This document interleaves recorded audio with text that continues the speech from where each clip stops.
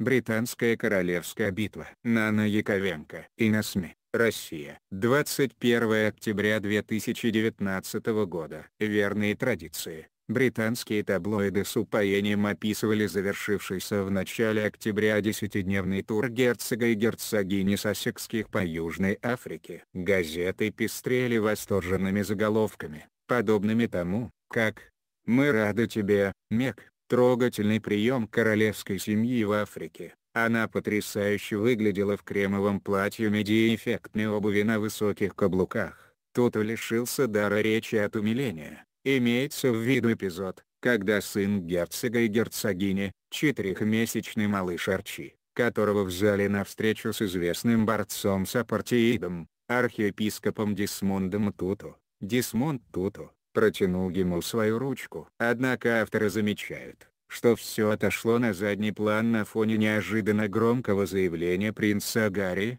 которое всех буквально поразило. Многие в Лондоне говорят о том, что были буквально потрясены тем, что буквально за день до окончания тура принц объявил войну тем самым таблоидам, которые с таким рвением и восторгами описывали африканский тур Четы, обвинив их, ни много ни мало, в развязывании безжалостной кампании против Меган. Более того, принц предупреждает, это грозит повторением трагедии его матери, принцессы Дианы, за которой бесконечно следили папарацци. В 1997 году 36-летняя принцесса погибла в автокатастрофе, когда ее водитель пытался уйти от преследования репортеров. Принц Гарри, переживший ребенком тогда эту драму, сейчас написал: «Я слишком долго молча наблюдал за страданиями своей супруги». В свою очередь, опытный царедворец, бывший пресс-секретарь королевского двора, дикий арбитр,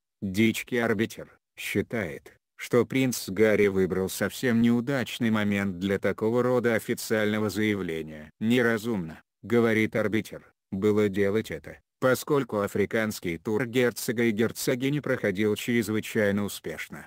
Да и таблоиды весьма позитивно описывали их пребывание в Африке». В этой связи авторы статьи замечают, что создается впечатление, что даже для пресс-службы Букингемского дворца заявление принца Гарри стало полной неожиданностью. Первой под удар попала газета Mail on Sunday, которой Меган намерена предъявить иск в неправомерном использовании частной информации, нарушении авторских прав и закона о защите персональных данных. Таблоид, издаваемый тиражом 1,2 миллиона экземпляров, опубликовал выдержки из рукописного письма Меган своему, бросившему ее с мамой, отцу Томасу Марклу. В этом письме она просила отца прекратить общение с прессой. Действительной же причиной утечки явилось интервью близких подруг Меган глянцевому журналу People, в котором они рассказали о письме. И только потом мистер Маркл поделился содержанием письма с редакцией Mail on Sunday. Герцог и герцогиня Сассекские могут довести дело до суда и выиграть его. В соответствии с английским законодательством,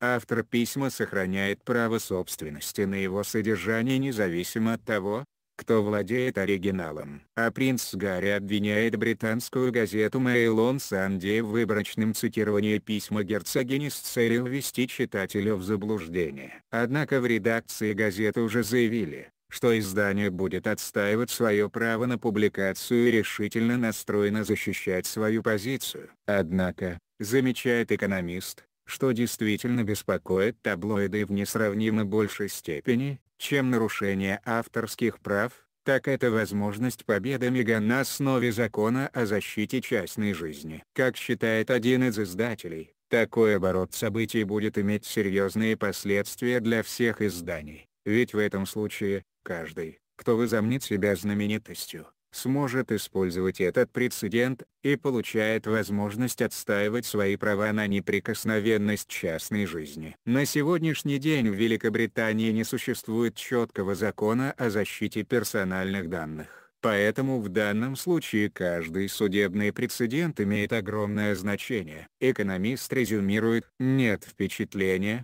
что пресса слишком напугана громкими заявлениями принца Гарри. В данном случае произошло нечто другое. И гораздо более значимое, Сассексы нарушают королевскую традицию. Никогда не жалуйся, никогда не оправдывайся, умей обуздать свои эмоции. Авторы статьи считают, что дело в конечном итоге может завершиться мировым соглашением. Когда-то в сериале «Суits» «Форс-мажоры» Меган сыграла роль ассистента в юридической компании. Сегодня же стоит вопрос, захочет ли в реальной жизни герцогиня Сассекская, супруга принца Гарри, появиться в суде. От себя добавим, сегодня перед королевской семьей стоит чрезвычайно серьезная проблема сохранения вековых традиций, которые подтачивает современная политическая жизнь Великобритании. Материалы ИноСМИ содержат оценки исключительно зарубежных СМИ и не отражают позицию редакции ИноСМИ.